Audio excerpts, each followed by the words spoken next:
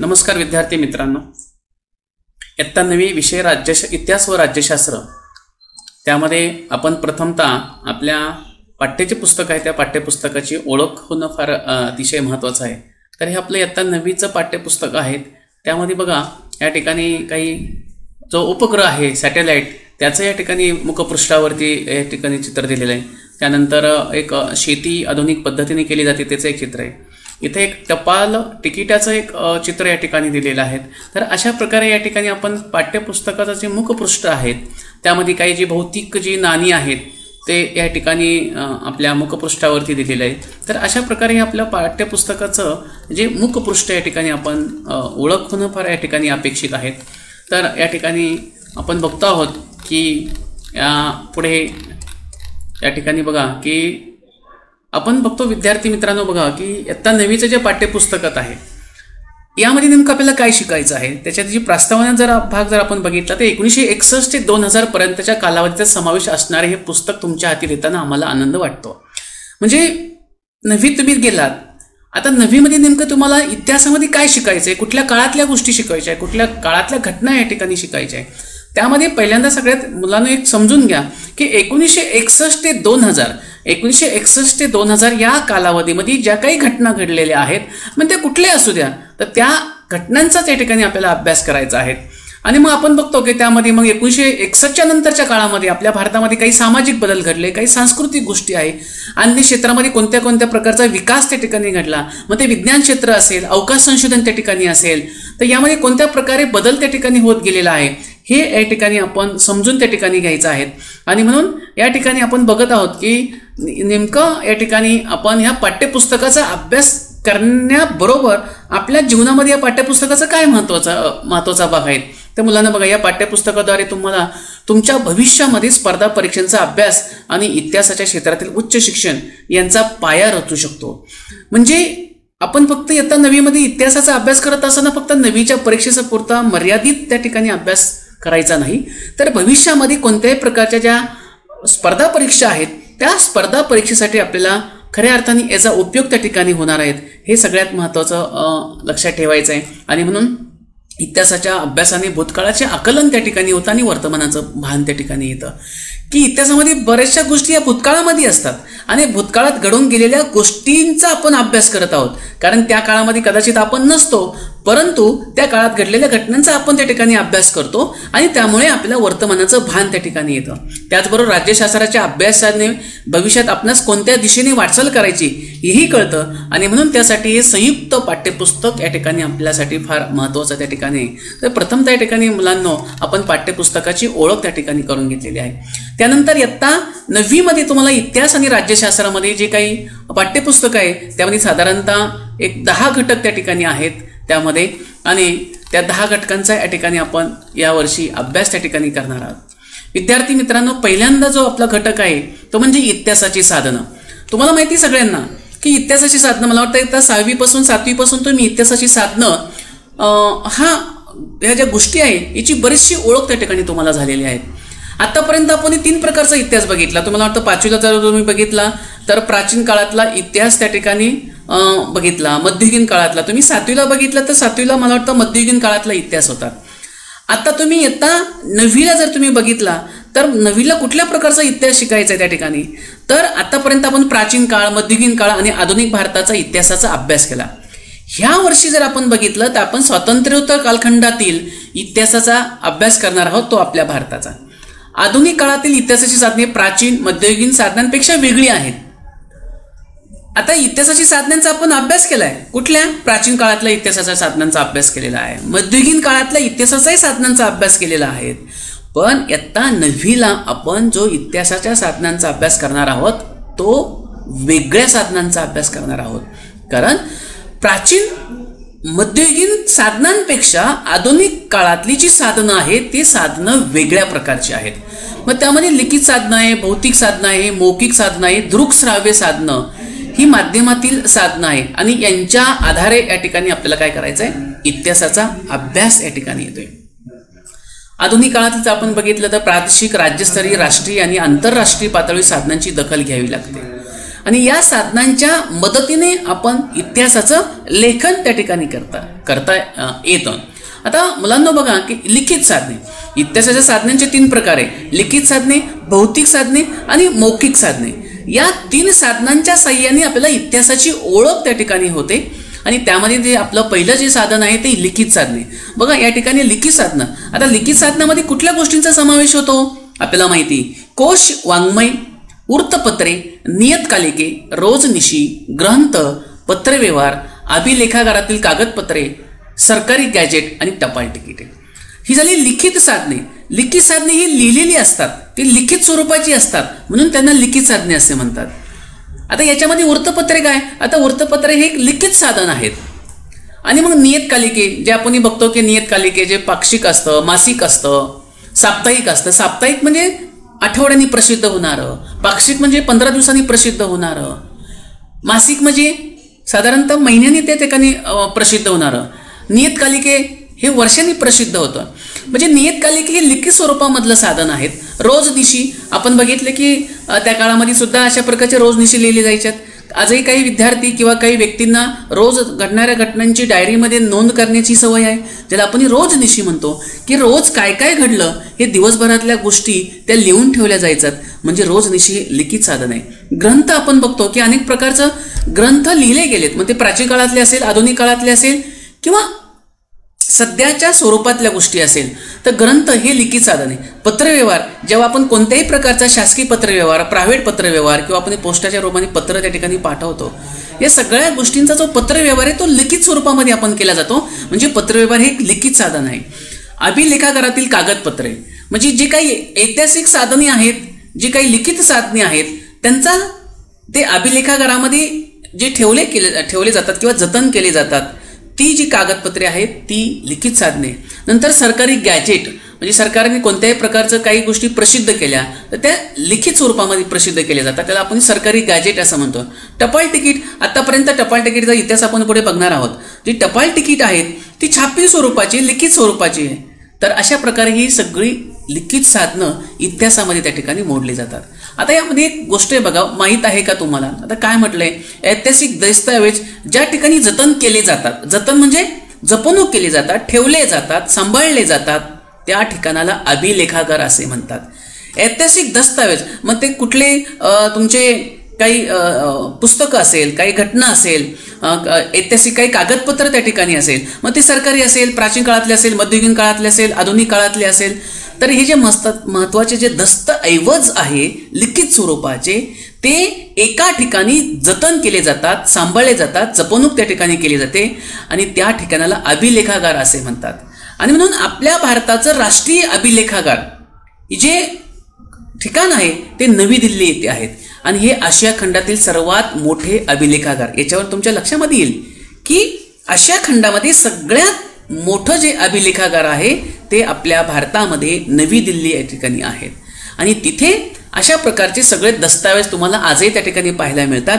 आणि म्हणून ज्या ठिकाणी दस्तावेजाचं जतन केलं जातं, ठेवले जातात, त्या ठिकाणाला आपण अभिलेखागार असे त्या ठिकाणी म्हणतो. आणि हे भारताचं राष्ट्रीय अभिलेखागार कार्यालय जे आहेत ते आहे नवी दिल्ली येथे. दिल्ली नाही, नवी दिल्ली येथे.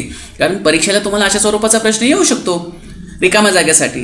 त्यामध्ये पर्याय 2 प्रकारचे पर्याय देऊ शकतात. एक तर नवी दिल्ली असाही पर्याय असतो आणि दिल्ली असाही पर्याय असतो. मग त्या ठिकाणी तुम्ही दिल्ली दिलं तर कदाचित त्या ठिकाणी उत्तर ते चुकीचं येईल आणि म्हणून नवी दिल्ली असा तो शब्द अतिशय महत्त्वाचा आहे. आता पुढे जात असताना बघा, आधुनिक कालखंडातील वृत्तपत्रे ही जशी लोकशाहीचा 4था स्तंभ आहे. तुम्हाला माहिती आहे की आधुनिक कालखंडातील वृत्तपत्रे, अनेक वृत्तपत्राचं तुम्ही वाचन करतात, प्रसिद्ध होतात, त्यांची नावे तुम्हाला माहिती. मी जास्त त्या ठिकाणी वेळ घेऊ इच्छित नाही त्या ठिकाणी. म्हणून आधुनिक कालखंडातील जी वृत्तपत्रे आहेत ही जशी लोकशाहीचा 4था स्तंभ आहे तशी ती माहिती देणारी प्रमुख साधने आहे. आज तुम्हाला माहिती आहे की जगामध्ये कोणतीही घटना घडली तर ती आपल्याला ताबडतोब त्या ठिकाणी कळते. आज ठीक आहे, आज इंटरनेटच्या साहाय्याने, मोबाईलच्या साहाय्याने, संगणकाच्या साहाय्याने आपल्याला ते कदाचित टीव्हीवरती लगेच ती गोष्ट कळते. पण याच्या अगोदर जर बघितलं तर वृत्तपत्र होती आणि वृत्तपत्राच्या साहाय्याने जगामध्ये कोणती घटना कुठे काय घडलं ते आपल्याला वृत्तपत्राच्या साहाय्याने सहज त्या ठिकाणी समजत होतं. आणि म्हणून ही वृत्तपत्र ही जी आपण बघतोय की आधुनिक कालखंडातील वृत्तपत्रे ही लोकशाहीचा चौथा स्तंभ मानली जाते, तशी ती माहिती देणारी प्रमुख साधने आहेत. आता 1961 ते 2000 या कालखंडाचा जर विचार केला तर सुरुवातीला छापील माध्यमांना, विशेष वृत्तपत्रांना पर्याय नाही असे दिसते. परंतु काही काळानंतर भारताचं उदारीकरण सुरू झालं आणि इंटरनेट, ज्याला आपण मराठीमध्ये आंतरजाल असा शब्द वापरतो, त्याचा सार्वत्रिक प्रसार सुरू झाल्यावर छापील माध्यमांना पर्याय उपलब्ध झाला. कारण तुम्हाला मी अगोदरच या ठिकाणी सांगितलं की जोपर्यंत इंटरनेटच्या सुविधा नव्हत्या, संगणक नव्हता, टीव्ही त्या ठिकाणी नव्हतात, आंतरजाल त्या ठिकाणी नव्हतं, त्यावेळेस जगामधल्या घडामोडी आपल्याला माहीत होण्यासाठी वृत्तपत्रच होती. वृत्तपत्राशिवाय पर्याय त्या ठिकाणी नव्हता. पण ज्यावेळेस भारतामध्ये उदारीकरण झालं, आधुनिक युगाची सुरुवात झाली, नवीन नवीन तंत्रज्ञानाचा वापर सुरू झाला आणि इंटरनेटचा वापर सुरू झाला, आंतरजाल ज्याला आपण मराठी भाषेमध्ये म्हणतो, याचा सार्वत्रिक प्रसार सुरू झाल्यावर छापील माध्यमांना तो पर्याय त्या ठिकाणी उपलब्ध झाला. अर्थात असं जरी झालं तरी छापील प्रसार माध्यमांचं सामर्थ्य आजही टिकून आहे. आजही तुमच्या घरामध्ये वृत्तपत्र येतच, ते बंद नाही. मग तो सकाळ असेल, लोकमत असेल, टाइम्स ऑफ इंडिया असेल, महाराष्ट्र टाइम्स असेल, आजही ते वृत्तपत्र तुमच्या घरामध्ये येत आहेत. म्हणजे जरी आज एवढा इंटरनेट, संगणक, टीव्ही या सगळ्या गोष्टींचा जरी प्रसार जरी असेल, हे सगळे माध्यमं उपलब्ध जरी असेल, परंतु छापील माध्यमांना जरी पर्याय उपलब्ध जरी झाला असेल, तरी अर्थात छापील प्रसार माध्यमांचे सामर्थ्य अजूनही कायम त्या ठिकाणी आहेत. आणि म्हणून पुढे एक गोष्ट लक्षात घेतली, आता वृत्तपत्रे.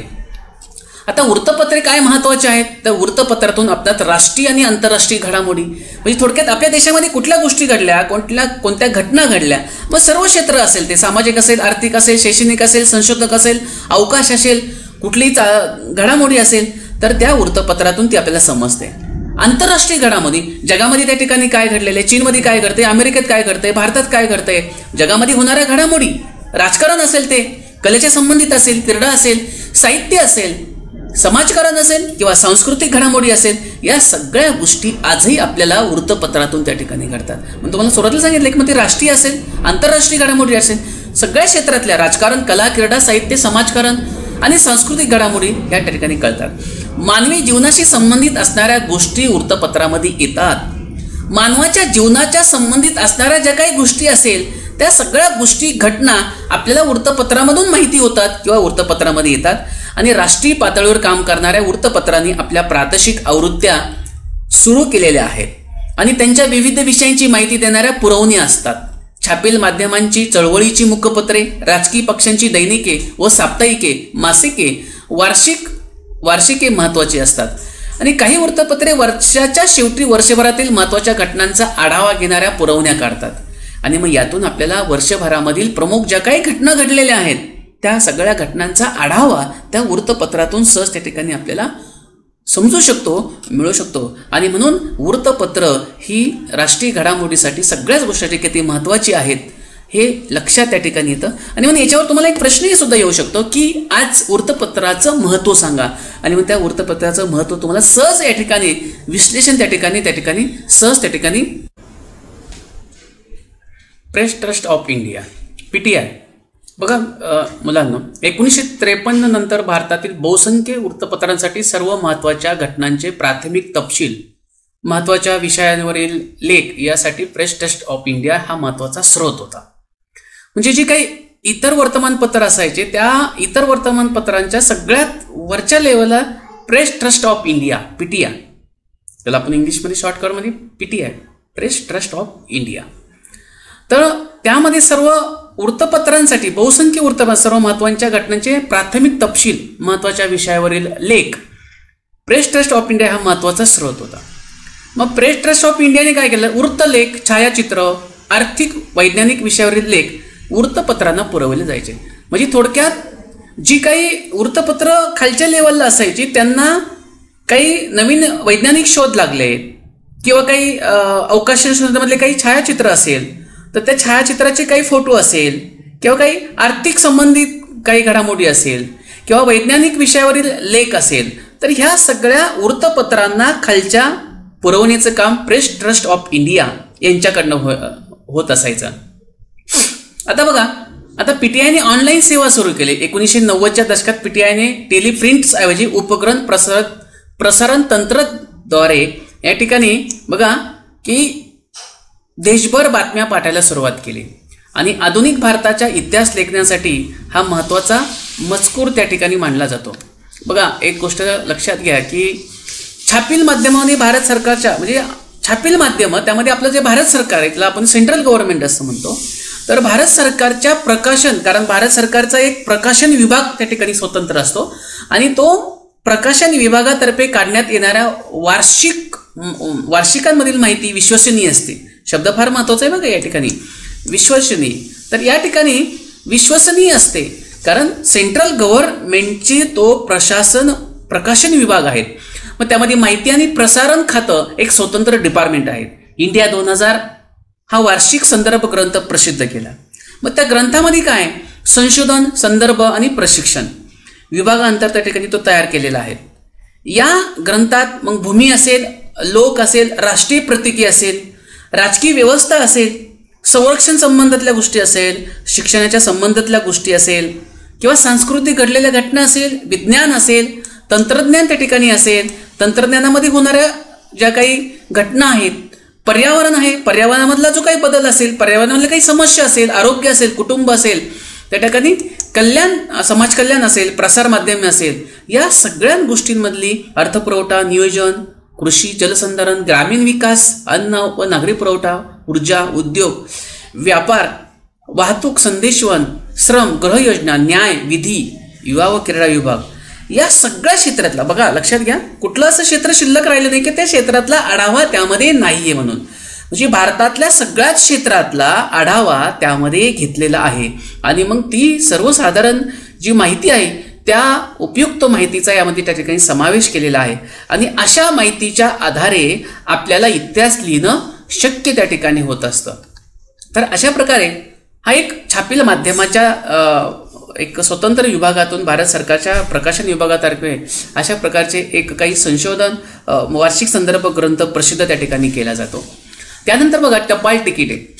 विद्यार्थी मित्रांनो, तुम्हाला माहिती आहे की अनेक प्रकारचे टपाल तिकिटे तुम्ही बघितले आहेत, पण तुम्ही एक ऑब्झर्वेशन जर तुम्ही केलं, निरीक्षण तुम्ही केलं, तर टपाल तिकिटांमध्ये अनेक प्रकारचे बदल होत गेलेले आहेत. बदल म्हणजे काय की काही टपाल तिकिटांवरती काही क्रांतिकारकांच्या फोटो त्या ठिकाणी छापलेले आहेत, काही शेतकरी वर्गाचे त्या ठिकाणी फोटो छापलेले आहेत. म्हणजे वेगवेगळ्या प्रकारचे टपाल तिकिटे तुम्हाला पाहिलात, काही पोस्टांचे टपाल तिकीट तुम्ही बघितलात. मग आता टपाल तिकिटे स्वतः कधीही बोलत नाही, परंतु तरीही इतिहासकार त्या टपाल तिकिटांना बोलते करतो म्हणजे काय करतो? एक साधी गोष्ट आहे बघा की भारत स्वतंत्र झाल्यापासून ते आजतागायत टपाल तिकिटामध्ये वेगवेगळ्या प्रकारचे बदल त्या ठिकाणी घडून आलेले आहेत. मग ते राजकीय स्वरूपातले बदल असेल, आर्थिक स्वरूपातले बदल असेल, काही संशोधन त्या ठिकाणी केलं असेल, काही शास्त्रज्ञांनी चांगल्या प्रकारची कामगिरी केली असेल तर त्यांच्या नावाने टपाल तिकिटे काढलेलं असेल, काही भारतरत्न ज्यांना मिळालं असेल त्यांच्या नावाने टपाल तिकीट काढलं असेल, काही स्वातंत्र्यवीर असेल त्यांच्या नावाने टपाल तिकीट काढलेले असेल. म्हणजे भारत स्वतंत्र झाल्यापासून तर आज तागाय जर तुम्ही संपूर्ण टपाल तिकिटांचा संग्रह केला, त्यांचा अभ्यास केला, तर आपल्याला पूर्ण भारताचा तो स्वातंत्र्यापासून तर आजपर्यंतचा टपाल तिकिटांचा इतिहास समजू शकतो. म्हणून हे बघा, अतिशय महत्त्वाचं वाक्य आहे की या ठिकाणी बघा की टपाल तिकिटे स्वतः बोलत नसले तरीही इतिहासकार त्यांना बोलके करतो. अतिशय महत्त्वाचं वाक्य आहे. आणि म्हणून या ठिकाणी विविध विषयातील नाविन्य, रंगसंगती, टपाल तिकिटे आपणास बदलत्या काळाविषयी सांगत असतात. बदलता काळ त्या ठिकाणी आपल्याला टपाल तिकिटांच्या इतिहासातून त्या ठिकाणी समजत असतो. मी तुम्हाला अगोदर सांगितले की टपाल तिकीट ही राजकीय नेत्यांवरती, फुलांवरती, प्राणी पक्ष्यांवरती, आपला राष्ट्रीय प्राणी असेल, राज्य प्राणी असेल किंवा राष्ट्रीय पक्षी असेल, एखाद्या घटनेवरती, एखाद्या घटनेचं रौप्य, सुवर्ण, अमृत महोत्सव, शतक, द्विशतक, त्रिशतक पूर्ती, अशा वेगवेगळ्या गोष्टींवरती त्या निमित्ताने तिकिटे त्या ठिकाणी काढले जातात आणि म्हणून तो इतिहासाचा एक मौल्यवान त्या ठिकाणी काय ठेवा या ठिकाणी मानला जातो. आणि म्हणून टपाल तिकिटाद्वारे सुद्धा आपल्याला इतिहास त्या ठिकाणी समजतो. दुसरी एक गोष्ट तुम्हाला एक खूप छान आहे, याच्यावरती अनेक प्रकारचे प्रश्न त्या ठिकाणी तुम्हाला येऊ शकतात. 1977 मध्ये भारत सरकारने जाल कपूर हे टपाल तिकीट प्रसिद्ध केलं. तर तुम्ही म्हणजे जाल कुपर हे काय आहेत? तर जाल कुपर नावाची एक व्यक्ती होती आणि त्या व्यक्तीने जागतिक पातळीवरती टपाल तिकिटांचा अभ्यास केला आणि टपाल तिकीट ह्या विषयातले ते जागतिक पातळीवरचे अभ्यासक होते. म्हणजे जगात भारतातल्या टपाल तिकिटांचा त्यांनी अभ्यास तर केलाच, परंतु जागतिक पातळीवरील टपाल तिकिटांचा सुद्धा त्याने काय केला, अभ्यास त्या ठिकाणी केला. ती व्यक्ती कुठली नाही, ती आपलीच आहे, आपल्या जवळचीच आहे. मुंबई तुम्हाला माहिती आहे, आपल्या महाराष्ट्राची राजधानी मुंबई म्हणून ओळखली जाते. आणि मुंबईमध्ये पारशी कुटुंबामध्ये जन्मलेली ही कुपर नावाची व्यक्ती आहे. इंडिया स्टॅम्प जर्नलचे तिने संपादन केले आणि भारतातील पहिल्या टपाल तिकीट संग्राहक ब्युरोचे ते संस्थापक होते. त्यांनी एम्पायर ऑफ इंडिया फेलोटिक सोसायटीची स्थापना केली आणि त्यापुढे त्यांनी या विषयावरती अनेक प्रकारचे पुस्तकांचं लेखन केलं. त्यांनी या छंदाला शास्त्रीय स्वरूप दिलं. भारताच्या टपाल तिकिटांचा अभ्यास केला. भारतीय टपाल तिकिटांचा अभ्यास केला. त्याच्याही पुढे त्यांनी भारतीय टपाल तिकिटांचा अभ्यास जागतिक पातळीवरती नेण्याचं काम जर कोणी केलं असेल तर ह्या व्यक्तीने केलेलं आहे. आणि म्हणून टपाल तिकीट संग्राहक अशी त्या कारकिर्दीची सुरुवात करून जागतिक पातळीवरती गाठणाऱ्या कुपर यांचे योगदान समजण्यास त्यांच्यावर काढलेले टपाल तिकीट हे एक महत्त्वाचे आहे. आणि मग ह्या व्यक्तीने आपल्या भारतीय टपाल तिकिटांचा अभ्यास जागतिक पातळीवरती पोहोचला आणि म्हणून भारत सरकारने त्या व्यक्तीच्याच नावाने एक टपाल तिकीट प्रसिद्ध केलं ज्याचं नाव आहे जाल कुपर टपाल तिकीट. म्हणजे बघा, हे टपाल तिकीट म्हणून आपल्याला इतिहास त्या ठिकाणी समजतो. तर असे काही आपले लिखित साधनांचा आपण या ठिकाणी अभ्यास केला. आता पुढे बघा, भौतिक साधने. खाली दिलेल्या साधनांचा समावेश भौतिक साधनांमध्ये केला जातो. आता भौतिक साधनं कुणाला म्हणायची? तुम्ही पैसे बघतायत, म्हणजे नाणी बघतायत. नाणी ही भौतिक साधने आहेत. आणि मग प्राचीन काळापासून मध्ययुगीन काळापर्यंत आतापर्यंत जी काही कोणत्या प्रकारची नाणी आहे, त्या नाणींचा इतिहास, कुठल्या काळातलं, कुठल्या राजाने ते नाणी तयार केलं, कुठल्या धातूपासून केलं, पहिला धातू कुठला सापडला, त्या धातूपासून नाणी तयार केली गेली त्या नाण्यावरती. म्हणजे थोडक्यात ती नाणी जर आपल्याला सापडली तर त्या नाण्यांपासून आपल्याला सगळा इतिहास त्या ठिकाणी समजतो. आणि नाणी हे भौतिक साधन आहे. त्यानंतर प्रार्थनास्थळे आहेत. आपण बघतो की प्रार्थनास्थळे, मग ते मंदिर असेल, मस्जिद असेल, चर्च असेल, आज्ञारी असेल, ही प्रार्थनास्थळे आहे, ही भौतिक साधनामध्ये मोडले जातात. दैनंदिन वापरातल्या वस्तू, आज तुमच्या घरामध्ये अनेक प्रकारच्या वस्तू आपण त्या ठिकाणी वापरतो. या दैनंदिन वापरातल्या ज्या वस्तू या भौतिक साधनांमध्ये मोडले जातात. राजमुद्रा, शिवाजी महाराजांची राजमुद्रा, भारताचे अशोक चक्र, अशोक स्तंभ, भारताची राजमुद्रा भौतिक साधनामध्ये मोडली जाते. जे काही अलंकार आहेत, जे काही पुरुष आणि स्त्रिया आजच्या काळामध्ये जे अलंकार वापरले जातात ते अलंकार सुद्धा भौतिक साधनांमध्ये मोडले जातात. वस्तू संग्रहालय, जसं आपल्या पुण्यामध्ये केळकर संग्रहालय आहेत किंवा मुंबईला छत्रपती संग्रहालय त्या ठिकाणी आहेत. आणि ते वस्तू संग्रहालय आहे, त्या संग्रहालयामधल्या ज्या प्रकारच्या वस्तू त्या ठिकाणी ठेवलेल्या आहेत त्या वस्तू या भौतिक साधनामध्ये मोडल्या जातात. पेहराव आणि आधुनिक स्थापत्य कला जे म्हणतात, मग त्या काही इमारती असेल, मंदिरं असेल, ह्या ज्या गोष्टी आहेत त्या आधुनिक स्थापत्य कलामध्ये मोडले जातं. ही आपली आहे इतिहासामधली काय भौतिक साधने. त्यावरून आपल्याला इतिहास त्या ठिकाणी समजतो. पुढचा प्रकार आहे बघा, नाणी. सगळ्यांना माहितीत. तर नाण्यांच्या माध्यमातून आणि बदलत गेलेल्या नोटांच्या छपाईमधून आपणास इतिहास त्या ठिकाणी समजतो. बघा, तुम्ही अनेक प्रकारची नाणी बघतायत, नाण्यांमध्ये बदल होत ते तुम्ही बघितले. तुम्ही अगदी बघितलं असेल की पहिली नाणी कशा प्रकारची होती. आता सुरुवातीचा काळ बघितला तर 5 पैशाची नाणी, 10 पैसे नाणी, 20 पैसे, 25 पैशाचं नाणं, 50 पैशाचं नाणं तुम्ही, मला वाटतं मुलांनी तुम्ही बघितलं असेल. परंतु ते आज नाणं नाहीये. नाण्यांवरती सुद्धा वेगळ्या प्रकारची छपाई केली जाते. आता इथे जी नाणी आहे बघा, आपलं जे काय आहेत अशोक स्तंभ आहेत, हे त्या ठिकाणी जे चित्र आहे ह्या रुपयावरती जे 1970चं नाणं आहे बघा. मग 1970 मध्ये बघा, जे शेतामध्ये शेतकरी आपल्या जगाला जो पोशिंदा आहेत त्याच्या त्या गव्हाचं चित्र या ठिकाणी छापलेलं आहे. म्हणजे नाण्यांच्या माध्यमातून आणि बदलत गेलेल्या नोटांच्या छपाईमधून आपल्याला इतिहास समजतो. आणि नोटा छापण्याचं काम रिझर्व्ह बँक ऑफ इंडिया करते आणि तिचं मुख्यालय आपल्या महाराष्ट्राची राजधानी मुंबई इथे आहे. 1950 पासून ते आज तागायची नाणी, त्यात वापरलेला धातू, त्याचा आकार आहे कसा आहे बघा. नाण्यांच्या आकारामध्ये पण बदल होत गेलेला आहे. तुम्हाला बघितलं असेल तुम्ही, नाण्यांचा वापर तुम्ही करतात, पैशांचा वापर तुम्ही करतात, त्या नाण्यांचा सुद्धा आकारामध्ये अनेक प्रकारचा बदल त्या ठिकाणी तुम्ही पाहत आलेला. त्यात वापरलेले धातू कोणत्या प्रकारचे आहे, त्यांचा आकार कसा आहे, त्यावरील विषय काय आहे, या सगळ्या विविध गोष्टींवरून आपणास त्या काळातील समकालीन भारतातले महत्वाचे प्रश्न त्या ठिकाणी समजतात. आता काही गेल्या 30-25 वर्षापूर्वी एक नाणं होतं, त्यामध्ये लोकसंख्या नियंत्रण ठेवण्याचा संदेश देणारी नाणी तयार केली होती. त्यातून काय संदेश मिळाला की भारताची लोकसंख्या वाढत चाललेली आहे आणि म्हणून भारताच्या लोकसंख्येवरती नियंत्रण असायला पाहिजे, म्हणून अशा प्रकारचा संदेश त्या नाण्यामधून त्या ठिकाणी देण्यात आलेला आहे. या नाण्यावरती बघितलं, या ठिकाणी आपण बघितलं की या नाण्यांवरती बघा इथं खाली आहेत बघा, शेती आणि शेतकऱ्यांचं महत्त्व सांगणारी नाणी. यामध्ये शेतकऱ्याच्या शेतामधील गव्हाचं जी ओंबी जिला आपण म्हणतो त्या ओंबीचं चित्र या ठिकाणी आहे. त्याचा काय संदेश मिळाला तर शेतकरी हा जगाचा पोशिंदा आहे आणि म्हणून त्या शेतकऱ्याचं महत्त्व या नाण्यातून या ठिकाणी आपल्याला समजतं. तर अशा प्रकारे नाण्यांमधून त्या ठिकाणी आपल्याला इतिहास समजतो. संग्रहालय, भारतातील सर्वच राज्यांमध्ये त्या त्या राज्याची वैशिष्ट्य सांगणारी वस्तू संग्रहालय आहेत. आपल्या महाराष्ट्रामध्ये सुद्धा आपल्या महाराष्ट्राचं वैशिष्ट्य सांगणारी संग्रहालय आहेत.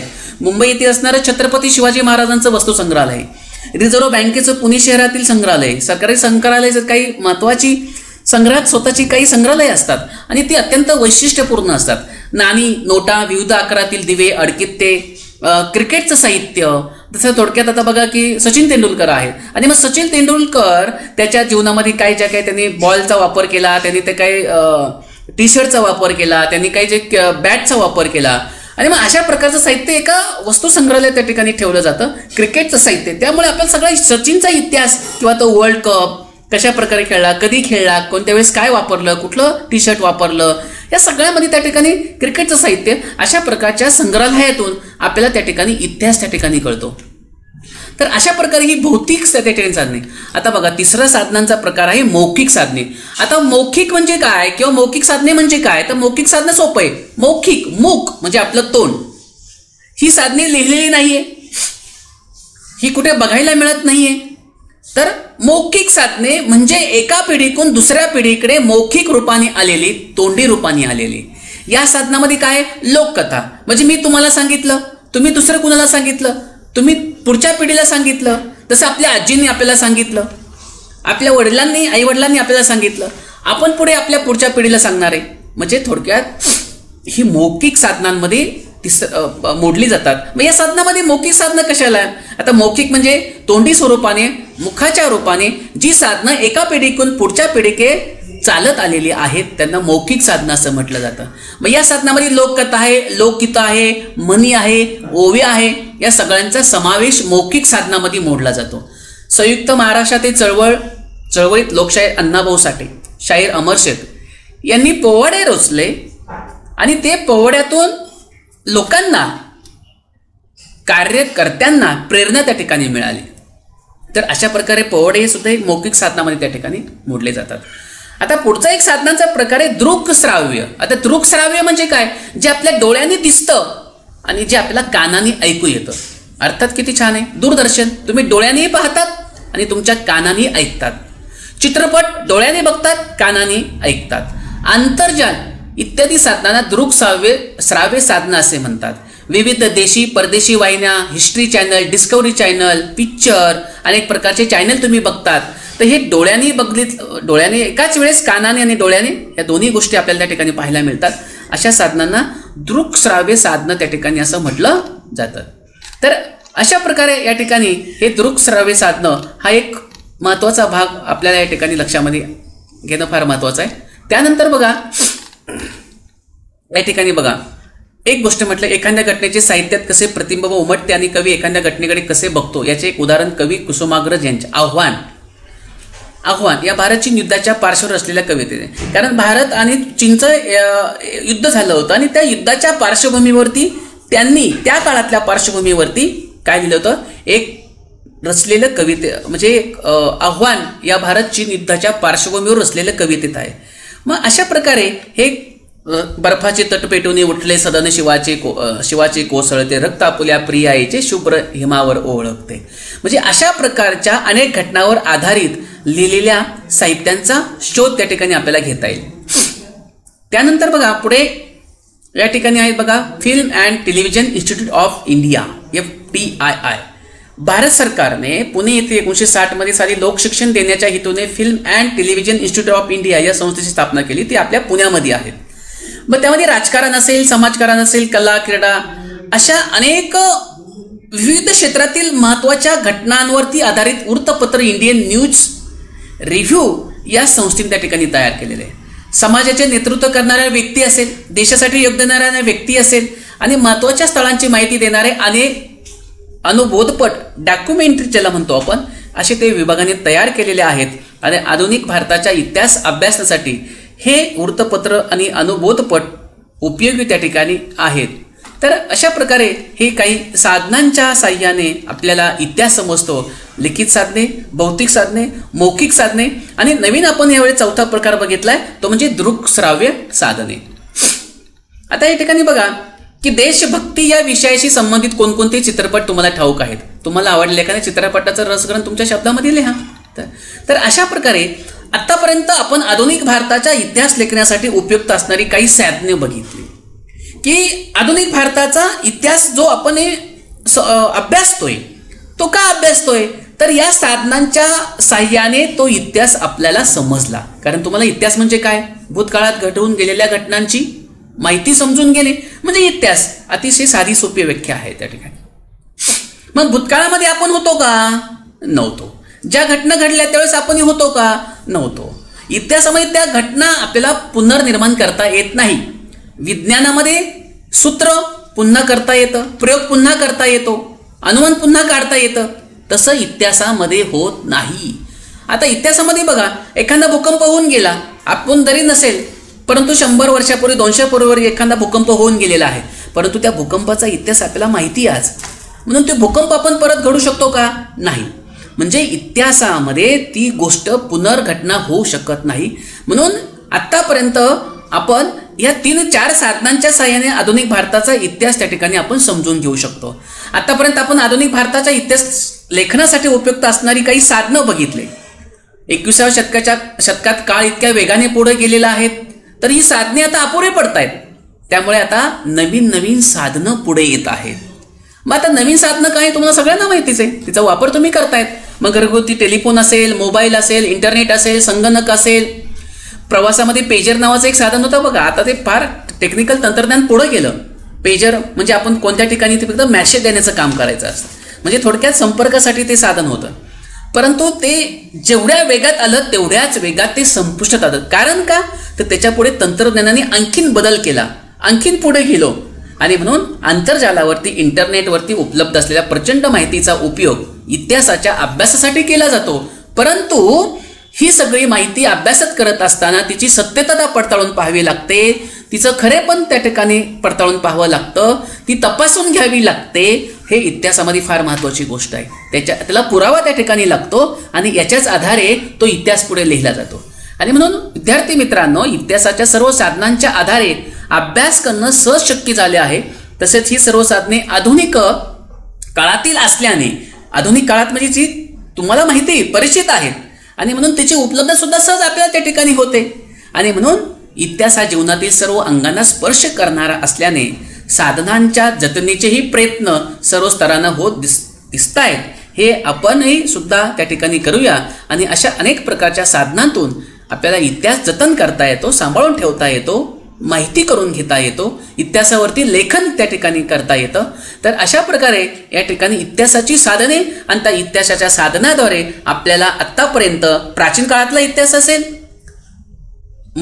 मध्ययुगीन काळातला इतिहास असेल किंवा आधुनिक काळातला इतिहास असेल, तर ह्या इतिहासाच्या साधनांमुळे इतिहास तो त्या ठिकाणी आपल्याला आजपर्यंत समजलेला आहे, माहिती त्या ठिकाणी होत गेलेला आहे. आणि म्हणून इतिहासाच्या लेखनामध्ये आधुनिक इतिहासाच्या लेखनामध्ये किंवा कोणत्याही प्रकारचे आधुनिक असेल, प्राचीन असेल, मध्ययुगीन असेल, तर हा सगळ्या काळातला इतिहासाच्या लेखनासाठी समजून घेण्यासाठी ही साधनं फार महत्त्वाची आहेत. आणि म्हणून लिखित साधने, भौतिक साधने आणि मौखिक साधने आणि दृक्श्राव्य साधने या साधनांच्या आधारे या ठिकाणी आपल्याला इतिहास समजून त्या ठिकाणी घेता येतो. धन्यवाद विद्यार्थी मित्रांनो. हा घटक तुम्ही व्यवस्थित 2-4 वेळेस त्या ठिकाणी समजून घ्या, अभ्यासून त्या ठिकाणी घ्या आणि नंतर पुढच्या वेळेस हा घटक अभ्यासून घेतल्यानंतर, समजून घेतल्यानंतर याचे स्वाध्याय तुम्ही तुमच्या वहीमध्ये त्या ठिकाणी सोडवायचे आहे. मी जरी आपल्याला प्रत्यक्ष त्या ठिकाणी पाहायला नसलो तरी तुम्ही हा स्वाध्याय सोडून ठेवायचा आहे. ज्यावेळेस प्रत्यक्ष फिजिकली शाळा सुरू होईल त्यावेळी तुमचा हा स्वाध्याय त्या ठिकाणी चेक केला जाईल. धन्यवाद विद्यार्थी मित्रांनो.